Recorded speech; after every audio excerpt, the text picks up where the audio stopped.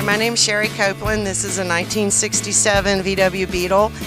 We got it in March, and over the summer we restored it ourselves. I did about 80% of it. I tore it apart down to the shell. I did the interior, the body work. My husband shot the paint and helped me assemble it back together. And it's won several trophies in the last couple months. We had a 63 VW truck, and I've had a 70 and a 72 and a 73. At home right now we have a 69 convertible that's in 1,000 pieces we're getting ready to restore.